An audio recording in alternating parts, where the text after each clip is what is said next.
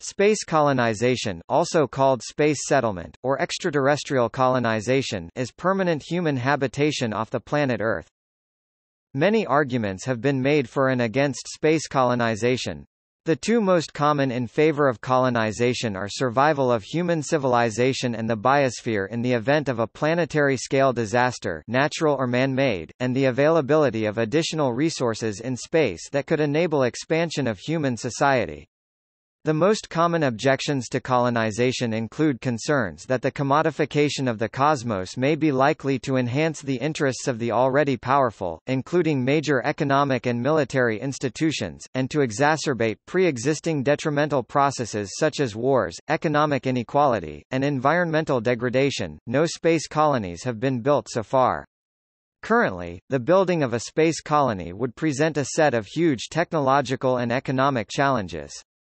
Space settlements would have to provide for nearly all the material needs of hundreds or thousands of humans, in an environment out in space that is very hostile to human life. They would involve technologies, such as controlled ecological life support systems, that have yet to be developed in any meaningful way. They would also have to deal with the as yet unknown issue of how humans would behave and thrive in such places long-term. Because of the present cost of sending anything from the surface of the Earth into orbit, around $640 per pound to low Earth orbit by the Falcon Heavy vehicle, expected to further decrease, a space colony would currently be a massively expensive project. There are yet no plans for building space colonies by any large-scale organization, either government or private. However, many proposals, speculations, and designs for space settlements have been made through the years, and a considerable number of space colonization advocates and groups are active. Several famous scientists, such as Freeman Dyson, have come out in favor of space settlement. On the technological front, there is ongoing progress in making access to space cheaper. Reusable launch systems could reach $10 per pound to orbit, and in creating automated manufacturing and construction techniques.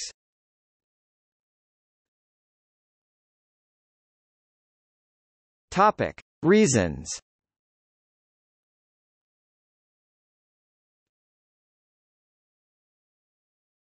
Topic: Survival of human civilization.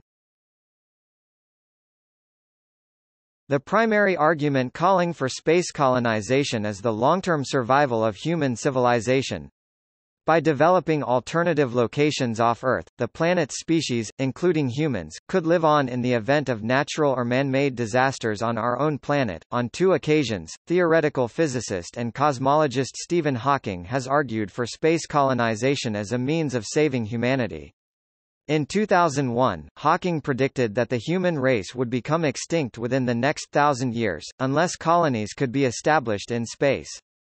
In 2006, he stated that humanity faces 2 options: either we colonize space within the next 200 years and build residential units on other planets, or we will face the prospect of long-term extinction. In 2005, then NASA Administrator Michael Griffin identified space colonization as the ultimate goal of current spaceflight programs, saying, "The goal isn't just scientific exploration. It's also about extending the range of human habitat out from Earth into the Solar System as we go forward in time. In the long run, a single-planet species will not survive. If we humans want to survive for hundreds of thousands of millions of years, we must ultimately populate other planets. Today the technology is such that this is barely conceivable. We're in the infancy of it. I'm talking about that one day. I don't know when that day is, but there will be more human beings who live off the Earth than on it. We may well have people living on the Moon. We may have people living on the moons of Jupiter and other planets. We may have people making habitats on asteroids. I know that humans will colonize the Solar System and one day go beyond." Louis J. Halley, formerly of the United States Department of State, wrote in Foreign Affairs summer 1980 that the colonization of space will protect humanity in the event of global nuclear warfare.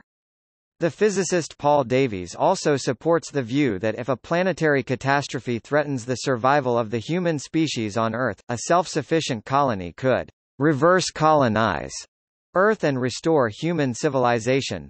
The author and journalist William E. Burroughs and the biochemist Robert Shapiro proposed a private project, the Alliance to Rescue Civilization, with the goal of establishing an off-Earth backup of human civilization. Based on his Copernican principle, J. Richard Gott has estimated that the human race could survive for another 7.8 million years, but it is not likely to ever colonize other planets.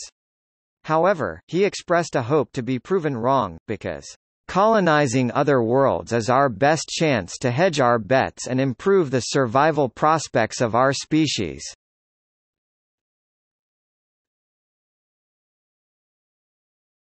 Topic: Vast resources in space.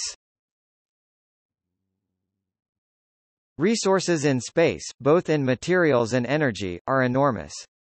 The Solar System alone has, according to different estimates, enough material and energy to support anywhere from several thousand to over 1 billion times that of the current Earth-based human population. Outside the Solar System, several 100 billion other planets in the Milky Way alone provide opportunities for both colonization and resource collection, though travel to any of them is impossible on any practical time scale without interstellar travel by use of generation ships or revolutionary new methods of travel, such as faster-than-light (FTL). Asteroid mining will also be a key player in space colonization. Water and materials to make structures and shielding can be easily found in asteroids. Instead of resupplying on Earth, mining and fuel stations need to be established on asteroids to facilitate better space travel. Optical mining is the term NASA uses to describe extracting materials from asteroids. NASA believes by using propellant derived from asteroids for exploration to the Moon, Mars, and beyond will save $100 billion. If funding and technology come sooner than estimated, asteroid mining might be possible within a decade. All these planets and other bodies offer a virtually endless supply of resources, providing limitless growth potential. Harnessing these resources can lead to much economic development. Topic: Expansion with fewer negative consequences. Expansion of humans and technological progress has usually resulted in some form of environmental devastation, and destruction of ecosystems and their accompanying wildlife. In the past, expansion has often come at the expense of displacing many indigenous peoples, the resulting treatment of these peoples ranging anywhere from encroachment to genocide. Because space has no known life, this need not be a consequence, as some space settlement advocates have pointed out.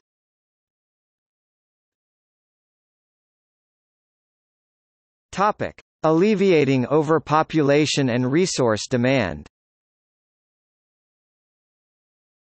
Another argument for space colonization is to mitigate the negative effects of overpopulation. If the resources of space were open to use and viable life-supporting habitats were built, Earth would no longer define the limitations of growth. Although many of Earth's resources are non-renewable, off-planet colonies could satisfy the majority of the planet's resource requirements. With the availability of extraterrestrial resources, demand on terrestrial ones would decline.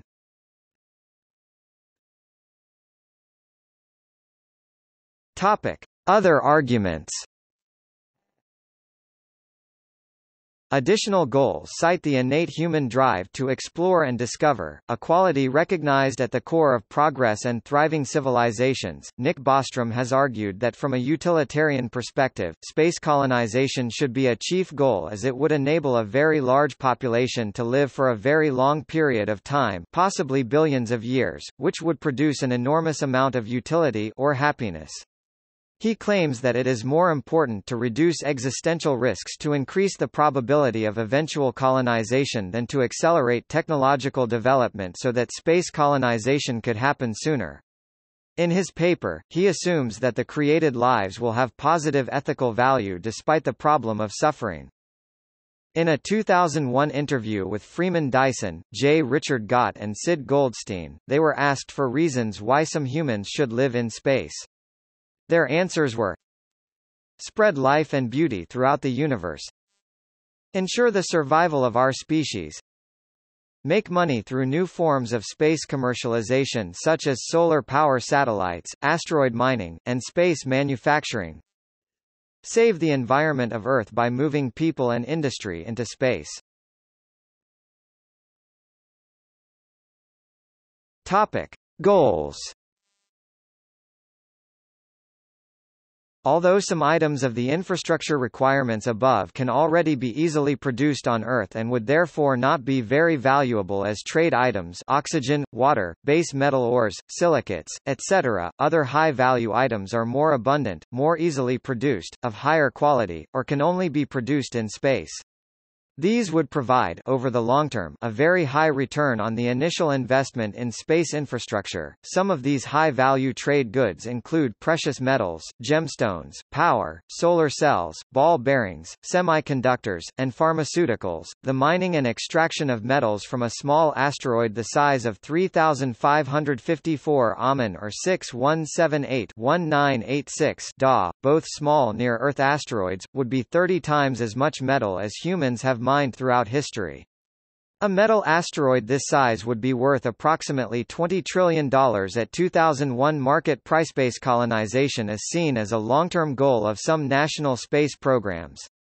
Since the advent of the 21st century commercialization of space, which saw greater cooperation between NASA and the private sector, several private companies have announced plans toward the colonization of Mars.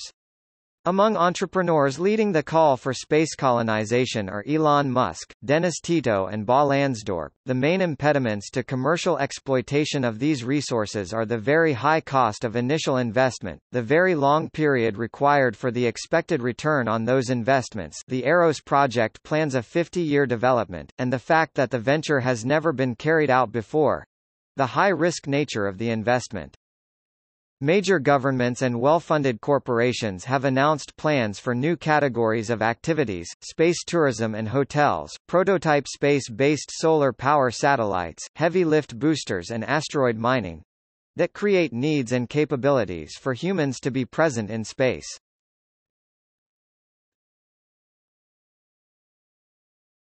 Topic: Method. Building colonies in space would require access to water, food, space, people, construction materials, energy, transportation, communications, life support, simulated gravity, radiation protection and capital investment. It is likely the colonies would be located near the necessary physical resources. The practice of space architecture seeks to transform spaceflight from a heroic test of human endurance to a normality within the bounds of comfortable experience. As is true of other frontier-opening endeavors, the capital investment necessary for space colonization would probably come from governments, an argument made by John Hickman and Neil deGrasse Tyson.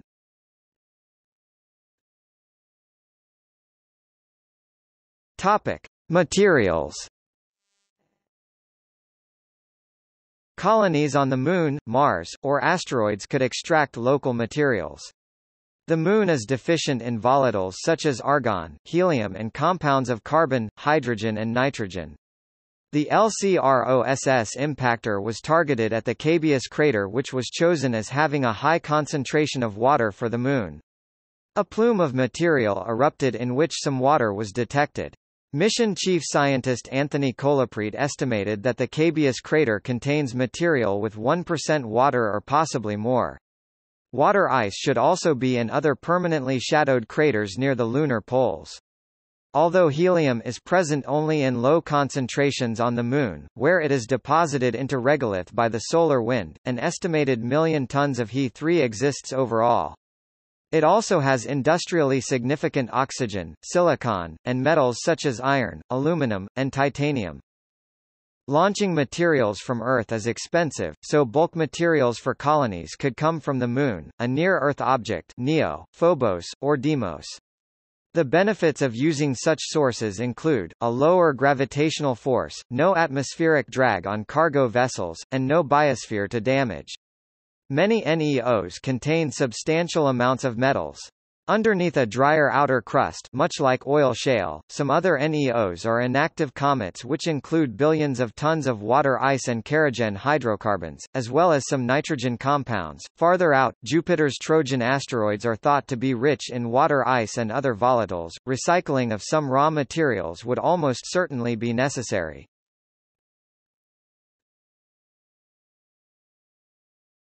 Topic: Energy. Solar energy in orbit is abundant, reliable, and is commonly used to power satellites today. There is no night in free space, and no clouds or atmosphere to block sunlight. Light intensity obeys an inverse square law. So the solar energy available at distance d from the Sun is E equals 1367, d2 with m2, where d is measured in astronomical units O, and 1367 watts per square meter is the energy available at the distance of Earth's orbit from the Sun, 1 astronomical unit. In the weightlessness and vacuum of space, high temperatures for industrial processes can easily be achieved in solar ovens with huge parabolic reflectors made of metallic foil with very lightweight support structures. Flat mirrors to reflect sunlight around radiation shields into living areas to avoid line-of-sight access for cosmic rays, or to make the Sun's image appear to move across their sky, or onto crops are even lighter and easier to build.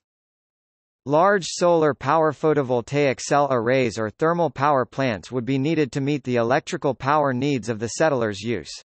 In developed parts of Earth, electrical consumption can average 1 kilowatt/person or roughly 10 megawatt-hours per person per year. These power plants could be at a short distance from the main structures if wires are used to transmit the power, or much farther away with wireless power transmission.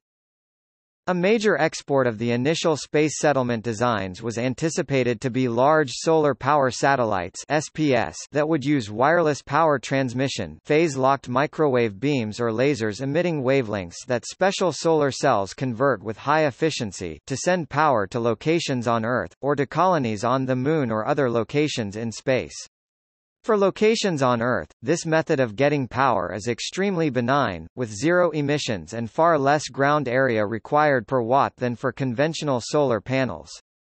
Once these satellites are primarily built from lunar or asteroid-derived materials, the price of SPS electricity could be lower than energy from fossil fuel or nuclear energy. Replacing these would have significant benefits such as the elimination of greenhouse gases and nuclear waste from electricity generation. Transmitting solar energy wirelessly from the Earth to the Moon and back is also an idea proposed for the benefit of space colonization and energy resources. Physicist Dr. David Criswell, who worked for NASA during the Apollo missions, came up with the idea of using power beams to transfer energy from space. These beams, microwaves with a wavelength of about 12 centimeters, will be almost untouched as they travel through the atmosphere. They can also be aimed at more industrial areas to keep away from humans or animal activities. This will allow for safer and more reliable methods of transferring solar energy. In 2008, scientists were able to send a 20-watt microwave signal from a mountain in Maui to the island of Hawaii. Since then, JAXA and Mitsubishi has teamed up on a $21 billion project in order to place satellites in orbit which could generate up to 1 gigawatt of energy.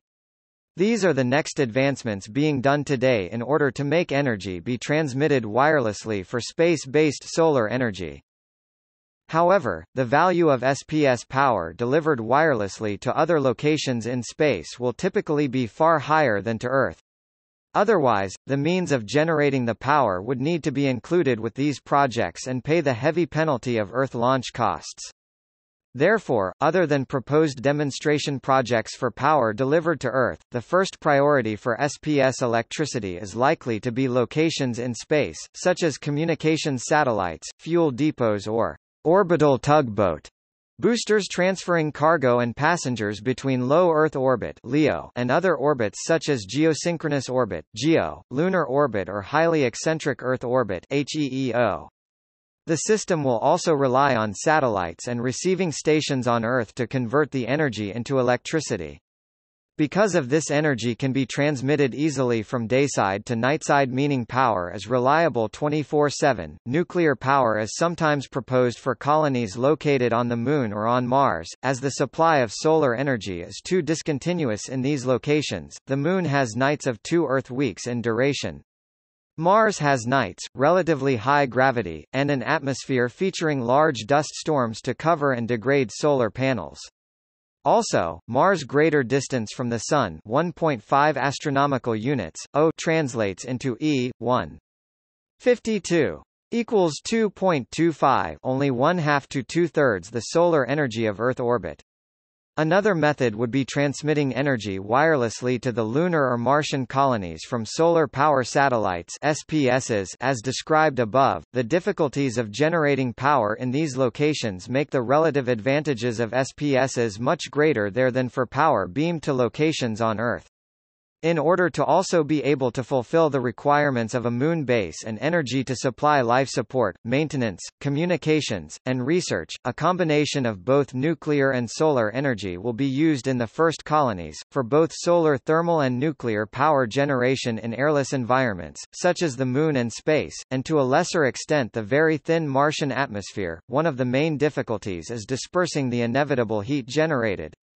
This requires fairly large radiator areas.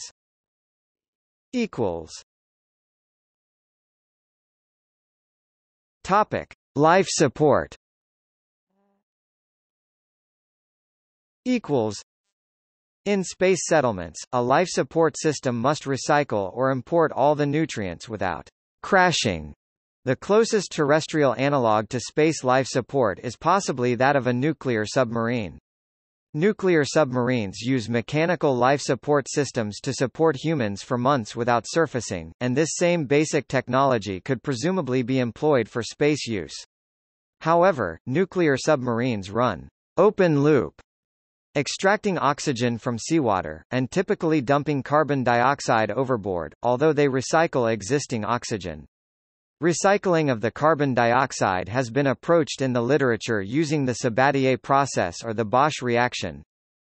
Although a fully mechanistic life support system is conceivable, a closed ecological system is generally proposed for life support. The Biosphere 2 project in Arizona has shown that a complex, small, enclosed, man-made biosphere can support 8 people for at least a year, although there were many problems.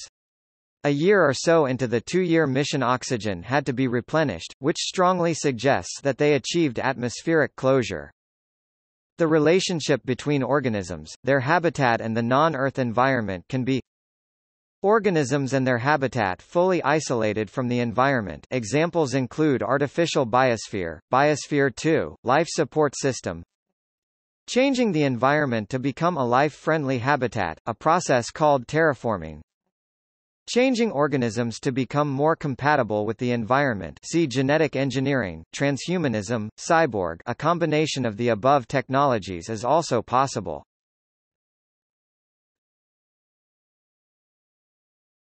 Topic: Radiation protection. Cosmic rays and solar flares create a lethal radiation environment in space. In Earth orbit, the Van Allen belts make living above the Earth's atmosphere difficult.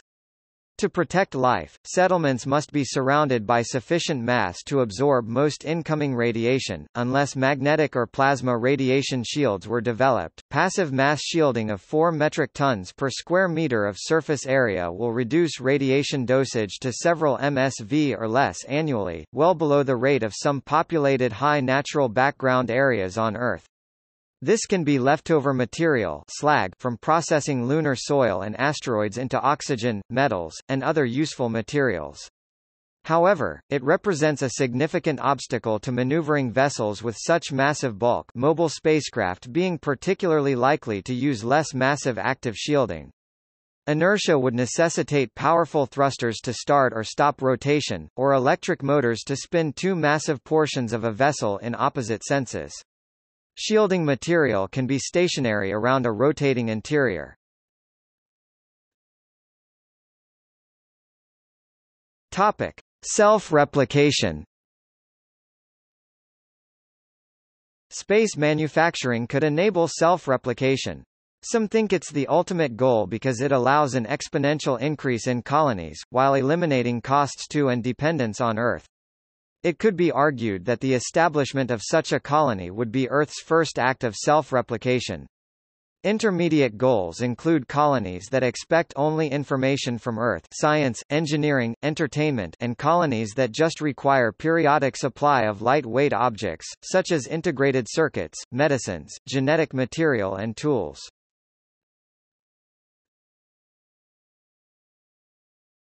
Topic: Psychological adjustment. The monotony and loneliness that comes from a prolonged space mission can leave astronauts susceptible to cabin fever or having a psychotic break. Moreover, lack of sleep, fatigue, and work overload can affect an astronaut's ability to perform well in an environment such as space where every action is critical.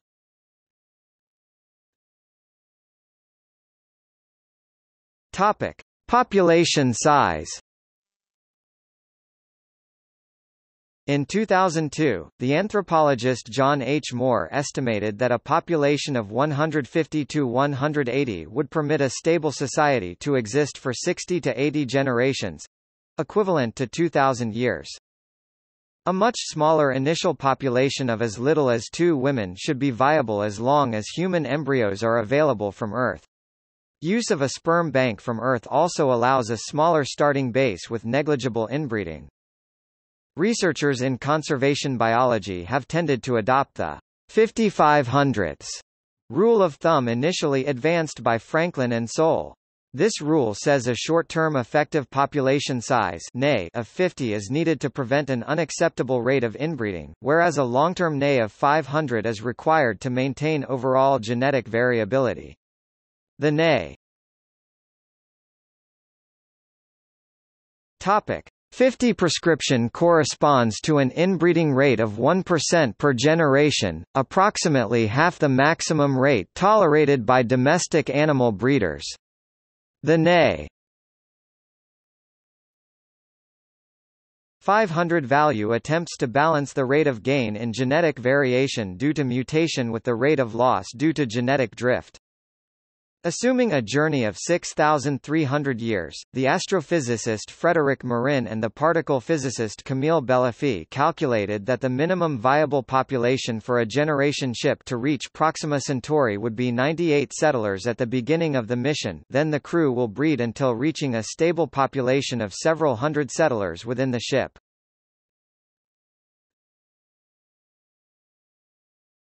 Topic: Money and currency. Experts have debated on the possible usage of money and currencies in societies that will be established in space. The quasi-universal intergalactic denomination, or QUID, is a physical currency made from a space-qualified polymer PTFE for interplanetary travelers. QUID was designed for the foreign exchange company Travelex by scientists from Britain's National Space Centre and the University of Leicester. Some researchers have proposed the usage of cryptocurrencies for money transactions in space colonies. Since using physical money in space will be a costly process, experts have explored the usage of blockchains to exchange value among inhabitants in a space colony.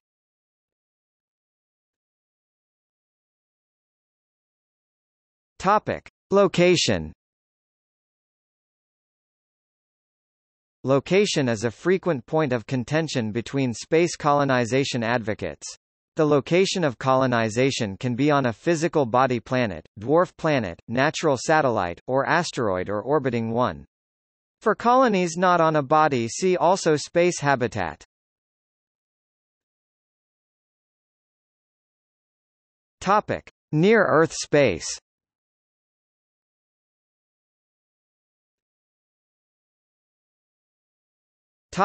The Moon. Due to its proximity and familiarity, Earth's moon is discussed as a target for colonization. It has the benefits of proximity to Earth and lower escape velocity, allowing for easier exchange of goods and services. A drawback of the Moon is its low abundance of volatiles necessary for life such as hydrogen, nitrogen, and carbon. Water ice deposits that exist in some polar craters could serve as a source for these elements. An alternative solution is to bring hydrogen from near-Earth asteroids and combine it with oxygen extracted from lunar rock. The Moon's low surface gravity is also a concern, as it is unknown whether 1/6 of a gram is enough to maintain human health for long periods. The Moon's lack of atmosphere provides no protection from space radiation or meteoroids. The early Moon colonies may shelter in ancient lunar lava tubes to gain protection. The 2-week day-night cycle makes use of solar power more difficult.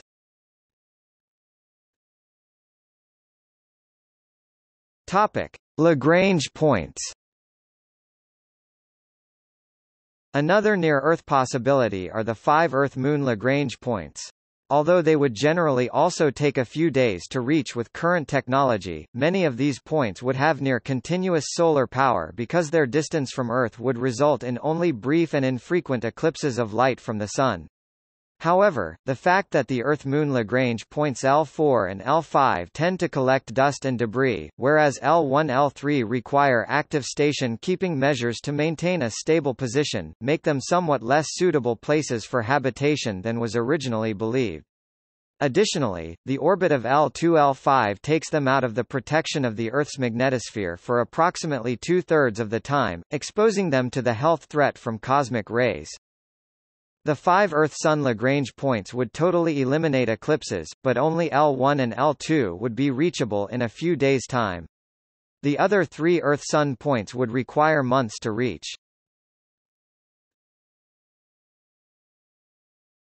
Topic: Other micro-G orbits. See space habitat.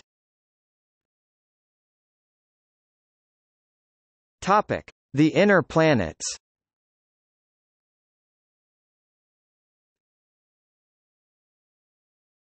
Topic: Mercury. Colonizing Mercury would involve similar challenges as the Moon, as there are few volatile elements, no atmosphere, and the surface gravity is lower than Earth's. However, the planet also receives almost 7 times the solar flux as the Earth-Moon system. Geologist Stephen Gillett suggested in 1996 that this could make Mercury an ideal place to build and launch solar sail spacecraft, which could launch as folded-up chunks by mass driver from Mercury's surface. Once in space, the solar sails would deploy. Since Mercury's solar constant is 6.5 times higher than Earth's, energy for the mass driver should be easy to come by, and solar sails near Mercury would have 6.5 times the thrust they do near Earth. This could make Mercury an ideal place to acquire materials useful in building hardware to send to and terraform Venus. Vast solar collectors could also be built on or near Mercury to produce power for large-scale engineering activities such as laser-pushed light sails to nearby star systems.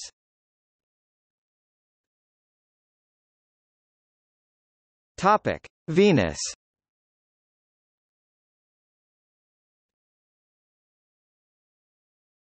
Topic: Mars.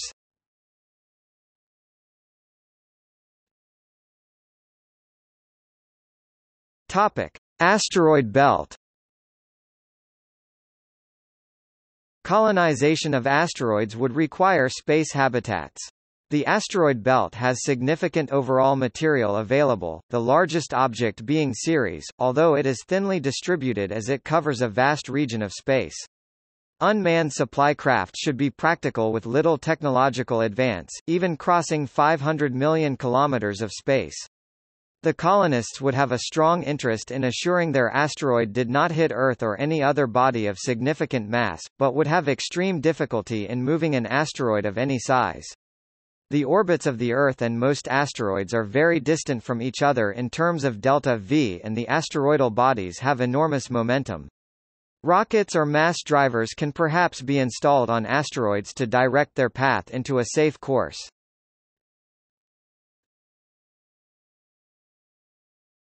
Topic: Moons of outer planets.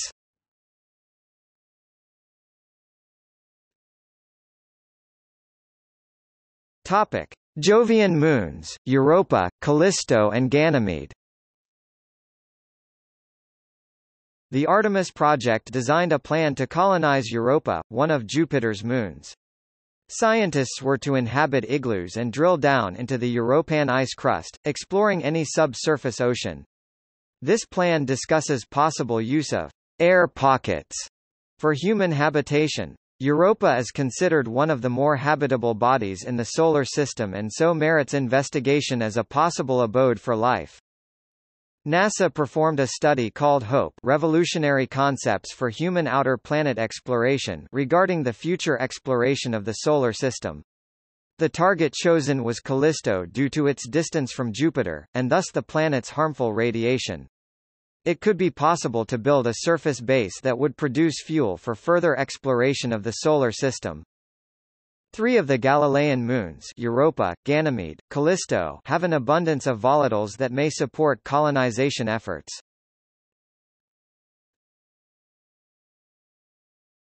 Topic: Moons of Saturn, Titan, Enceladus, and others. Titan is suggested as a target for colonization, because it is the only moon in the Solar System to have a dense atmosphere and is rich in carbon-bearing compounds.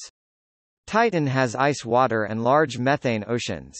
Robert Zubrin identified Titan as possessing an abundance of all the elements necessary to support life, making Titan perhaps the most advantageous locale in the outer Solar System for colonization, and saying, "In certain ways, Titan is the most hospitable extraterrestrial world within our Solar System for human colonization." Enceladus is a small, icy moon orbiting close to Saturn, notable for its extremely bright surface and the geyser-like plumes of ice and water vapor that erupt from its southern polar region. If Enceladus has liquid water, it joins Mars and Jupiter's moon Europa as one of the prime places in the Solar System to look for extraterrestrial life and possible future settlements. Other large satellites, Rhea, Iapetus, Dione, Tethys, and Mimas, all have large quantities of volatiles, which can be used to support settlements.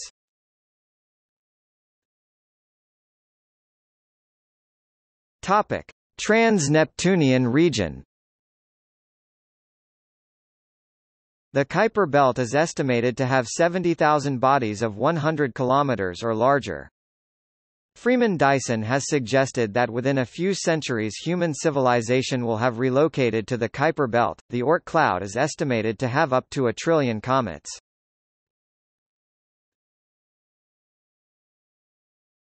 Topic: Outside the Solar System. Looking beyond the Solar System, there are up to several 100 billion potential stars with possible colonization targets. The main difficulty is the vast distances to other stars, roughly 100,000 times further away than the planets in the Solar System. This means that some combination of very high speed, some percentage of the speed of light, or travel times lasting centuries or millennia, would be required. These speeds are far beyond what current spacecraft propulsion systems can provide. Many scientific papers have been published about interstellar travel. Given sufficient travel time and engineering work, both unmanned and generational voyages seem possible, though representing a very considerable technological and economic challenge unlikely to be met for some time, particularly for manned probes. Space colonization technology could in principle allow human expansion at high, but sub-relativistic speeds, substantially less than the speed of light, c. An interstellar colony ship would be similar to a space habitat, with the addition of major propulsion capabilities and independent energy generation. Hypothetical starship concepts proposed both by scientists and in hard science fiction include: a generation ship would travel much slower than light, with consequent interstellar trip times of many decades or centuries. The crew would go through generations before the journey is complete, so that none of the initial crew would be expected to survive to arrive at the destination, assuming current human lifespans. A sleeper ship, in which most or all of the crew spend the journey in some form of hibernation or suspended animation, allowing some or all who undertake the journey to survive to the end. An embryo-carrying interstellar starship ICE, much smaller than a generation ship or sleeper ship, transporting human embryos or DNA in a frozen or dormant state to the destination. Obvious biological and psychological problems in birthing, raising, and educating such voyagers, neglected here, may not be fundamental. A nuclear fusion or fission-powered ship, e.g. ion drive, of some kind, achieving velocities of up to perhaps 10% c, permitting one-way trips to nearby stars with durations comparable to a human lifetime. A Project Orion ship, a nuclear-powered concept proposed by Freeman Dyson which would use nuclear explosions to propel a starship. A special case of the preceding nuclear rocket concepts, with similar potential velocity capability, but possibly easier technology. Laser propulsion concepts, using some form of beaming of power from the Solar System might allow a light sail or other ship to reach high speeds, comparable to those theoretically attainable by the fusion-powered electric rocket, above.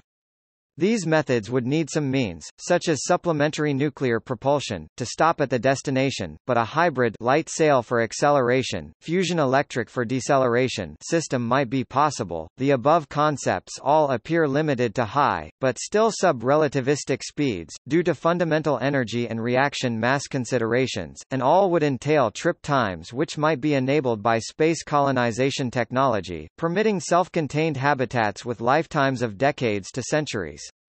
Yet human interstellar expansion at average speeds of even 0.1% of c would permit settlement of the entire galaxy in less than one-half of a galactic rotation period of approximately 250 million years, which is comparable to the timescale of other galactic processes. Thus, even if interstellar travel at near relativistic speeds is never feasible, which cannot be clearly determined at this time, the development of space colonization could allow human expansion beyond the Solar System without requiring technological advances that cannot yet be reasonably foreseen. This could greatly improve the chances for the survival of intelligent life over cosmic timescales, given the many natural and human-related hazards that have been widely noted. If humanity does gain access to a large amount of energy, on the order of the mass energy of entire planets, it may eventually become feasible to construct Alcubierre drives. These are one of the few methods of superluminal travel which may be possible under current physics. However, it is probable that such a device could never exist, due to the fundamental challenges posed. For more on this, see difficulties of making and using an Alcubierre drive.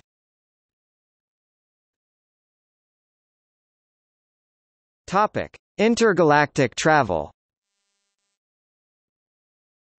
Looking beyond the Milky Way, there are at least 2 trillion other galaxies in the observable universe. The distances between galaxies are on the order of 1 million times farther than those between the stars. Because of the speed of light limit on how fast any material objects can travel in space, intergalactic travel would either have to involve voyages lasting millions of years, or a possible faster-than-light propulsion method based on speculative physics, such as the Alcubierre drive. There are, however, no scientific reasons for stating that intergalactic travel is impossible in principle.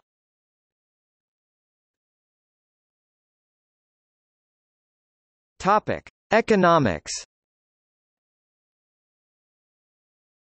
Space colonization can roughly be said to be possible when the necessary methods of space colonization become cheap enough, such as space access by cheaper launch systems, to meet the cumulative funds that have been gathered for the purpose, in addition to estimated profits from commercial use of space. Although there are no immediate prospects for the large amounts of money required for space colonization to be available given traditional launch costs, there is some prospect of a radical reduction to launch costs in the 2010s, which would consequently lessen the cost of any efforts in that direction. With a published price of $56.5 million per launch of up to 13,150 kilograms (28,990 pounds) payload to low Earth orbit, SpaceX Falcon 9 rockets are already the cheapest in the industry.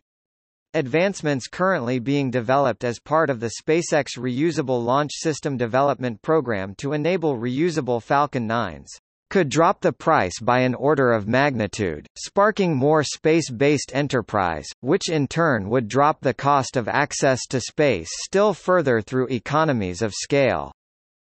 If SpaceX is successful in developing the reusable technology, it would be expected to have a major impact on the cost of access to space. and change the increasingly competitive market in space launch services. The President's Commission on Implementation of United States Space Exploration Policy suggested that an inducement prize should be established, perhaps by government, for the achievement of space colonization, for example by offering the prize to the first organization to place humans on the Moon and sustain them for a fixed period before they return to Earth.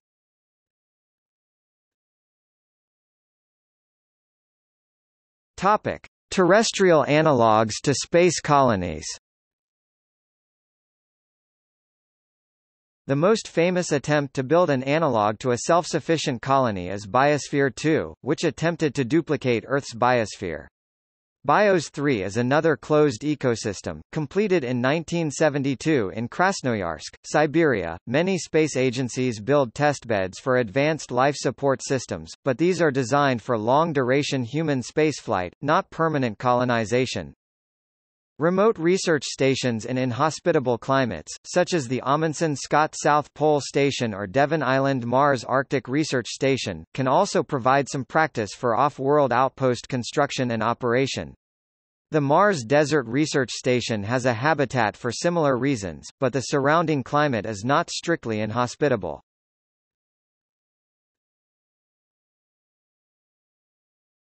Topic: History. The first known work on space colonization was The Brick Moon, a work of fiction published in 1869 by Edward Everett Hale, about an inhabited artificial satellite. The Russian schoolmaster and physicist Konstantin Tsiolkovsky foresaw elements of the space community in his book Beyond Planet Earth, written about 1900. Tsiolkovsky had his space travelers building greenhouses and raising crops in space. Tsiolkovsky believed that going into space would help perfect human beings, leading to immortality and peace. Others have also written about space colonies, as Lasswitz in 1897 and Bernal, Oberth, von Perkay and Nording in the 1920s. Werner von Braun contributed his ideas in a 1952 Collier's article. In the 1950s and 1960s, Dandridge M. Cole published his ideas. Another seminal book on the subject was the book The High Frontier, Human Colonies in Space by Gerard K. O'Neill in 1977, which was followed the same year by Colonies in Space by T. A. Heppenheimer, M. Dyson wrote Home on the Moon, Living on a Space Frontier in 2003, Peter Eckert wrote Lunar Base Handbook in 2006, and then Harrison Schmidt's Return to the Moon written in 2007. As of 2013, Bigelow Aerospace is the only private commercial spaceflight company that has launched 2 experimental space station modules, Genesis I 2006 and Genesis II 2007, into Earth orbit, and has indicated that their first production model of the space habitat, the BA-330, could be launched by 2017.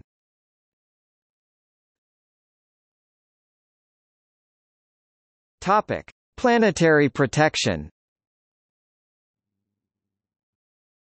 Robotic spacecraft to Mars are required to be sterilized, to have at most 300,000 spores on the exterior of the craft, and more thoroughly sterilized if they contact special regions containing water, otherwise there is a risk of contaminating not only the life detection experiments but possibly the planet itself.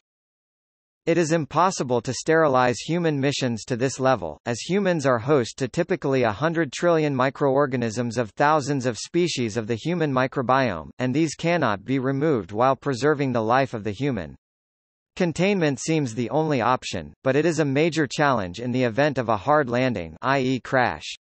There have been several planetary workshops on this issue, but with no final guidelines for a way forward yet. Human explorers would also be vulnerable to back contamination to Earth if they become carriers of microorganisms.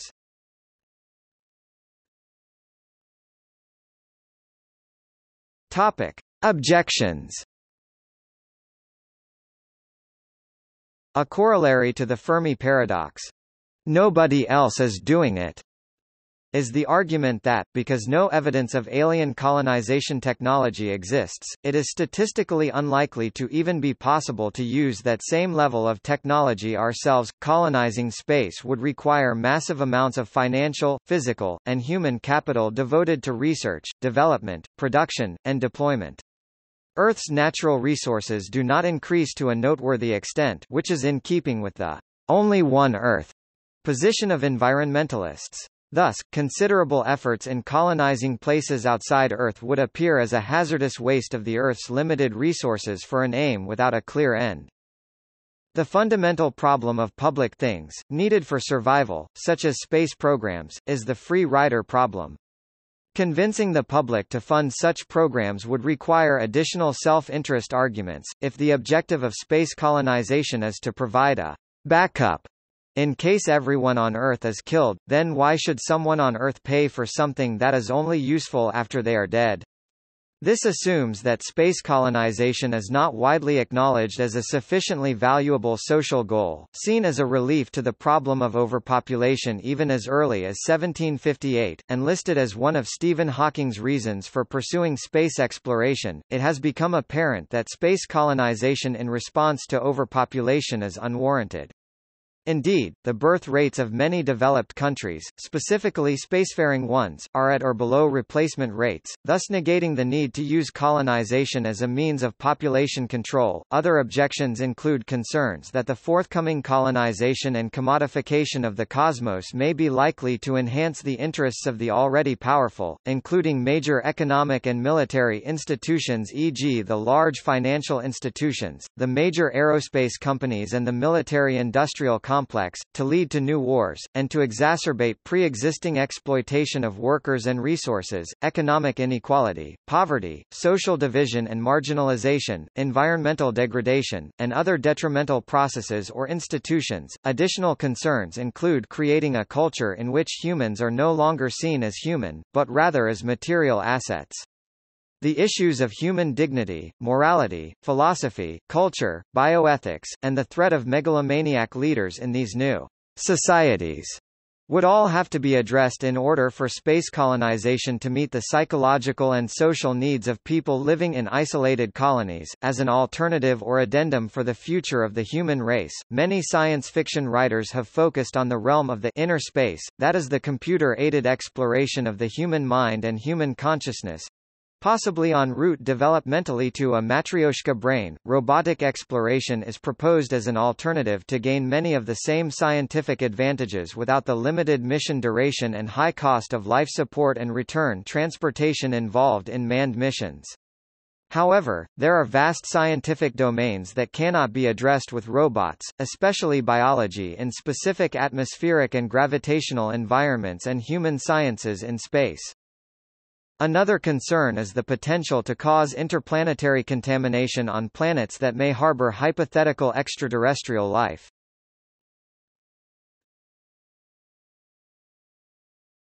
Topic: Physical, mental and emotional health risks to colonizers.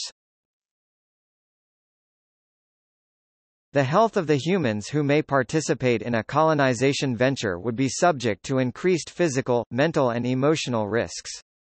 NASA learned that, without gravity, bones lose minerals, causing osteoporosis. Bone density may decrease by 1% per month, which may lead to a greater risk of osteoporosis-related fractures later in life. Fluid shifts towards the head may cause vision problems. NASA found that isolation in closed environments aboard the International Space Station led to depression, sleep disorders, and diminished personal interactions, likely due to confined spaces and the monotony and boredom of long spaceflight. Circadian rhythm may also be susceptible to the effects of space life due to the effects on sleep of disrupted timing of sunset and sunrise. This can lead to exhaustion, as well as other sleep problems such as insomnia, which can reduce their productivity and lead to mental health disorders. High-energy radiation is a health risk that colonizers would face, as radiation in deep space is deadlier than what astronauts face now in low Earth orbit. Metal shielding on space vehicles protects against only 25 to 30% of space radiation, possibly leaving colonizers exposed to the other 70% of radiation and its short- and long-term health complications.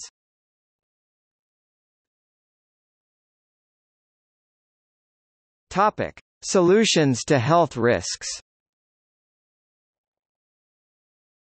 Although there are many physical, mental, and emotional health risks for future colonizers and pioneers, solutions have been proposed to correct these problems.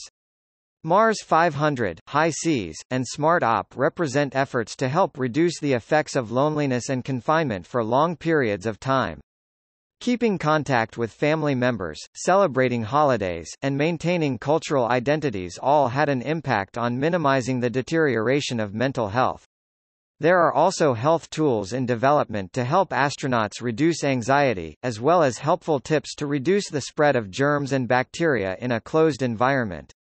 Radiation risk may be reduced for astronauts by frequent monitoring and focusing work away from the shielding on the shuttle. Future space agencies can also ensure that every colonizer would have a mandatory amount of daily exercise to prevent degradation of muscle.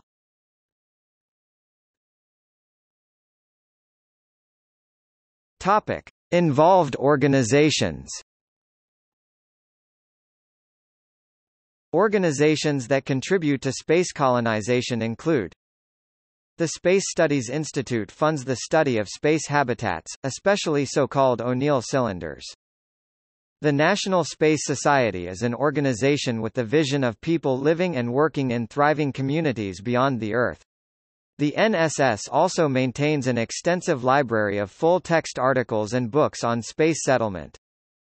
The Space Frontier Foundation performs space advocacy including strong free market, capitalist views about space development. The Living Universe Foundation has a detailed plan in which the entire galaxy is colonized. The Mars Society promotes Robert Zubrin's Mars Direct Plan and the settlement of Mars. The Planetary Society is the largest space interest group, but has an emphasis on robotic exploration and the search for extraterrestrial life. The Space Settlement Institute is searching for ways to make space colonization happen in our lifetimes. SpaceX is developing extensive spaceflight transportation infrastructure with the express purpose of enabling long-term human settlement of Mars. Initial flight testing of the first test article, a low-altitude, low-velocity version of their Starship spacecraft, is expected to begin in second quarter 2019. Students for the Exploration and Development of Space (SEDS) is a student organization founded in 1980 at MIT and Princeton.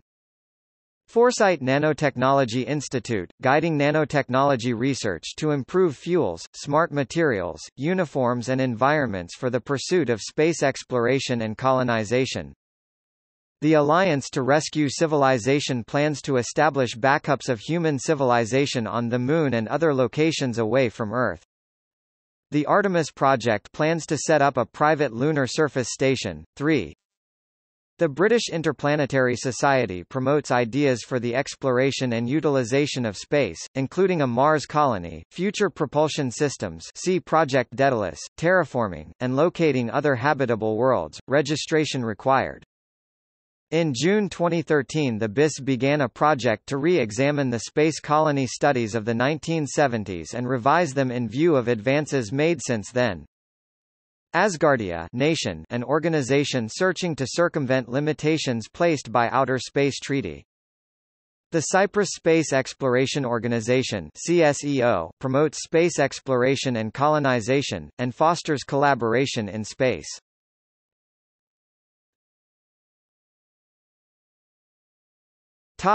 In fiction. Although established space colonies are a stock element in science fiction stories, fictional works that explore the themes, social or practical, of the settlement and occupation of a habitable world are much rarer. See also